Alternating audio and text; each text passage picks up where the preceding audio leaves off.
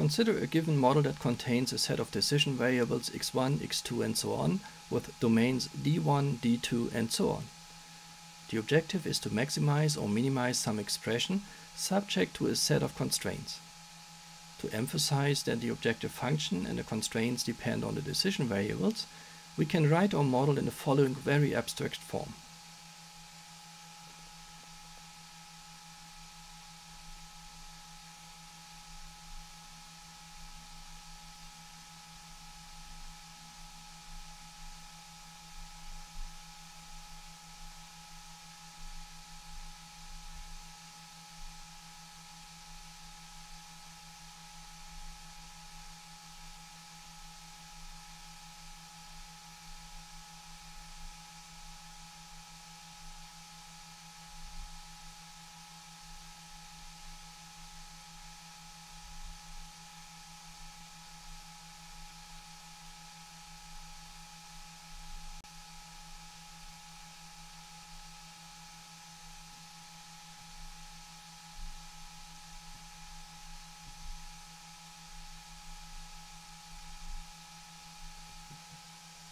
Details of the constraints or the domains are not important.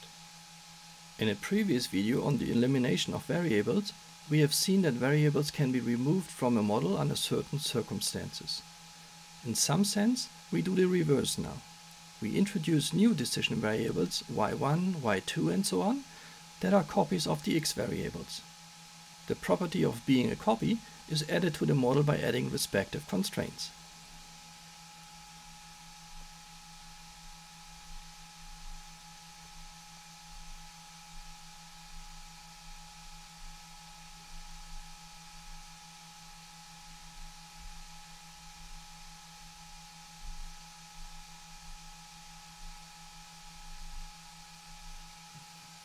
At this point, the y variables have no function at all, and the purpose of them is not obvious yet.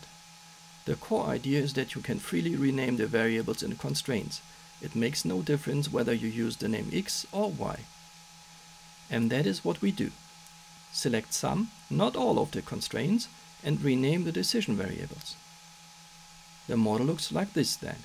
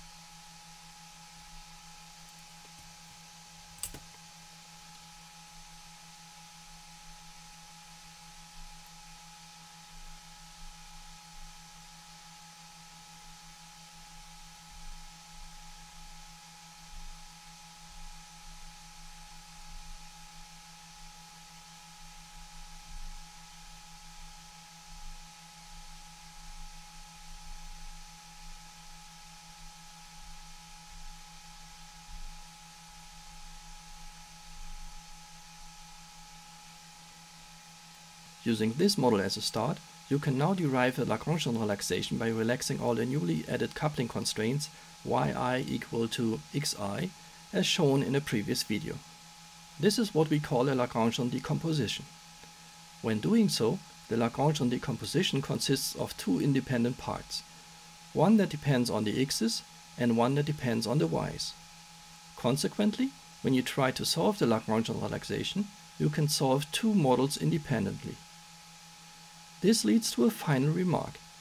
When figuring which constraints to use the x's and which constraints to use the y's, it's clever to choose the names in such a way that the constraints that use the x's have some nice properties and the constraints that use the y's have some nice properties too, so that solving the two independent models is possible.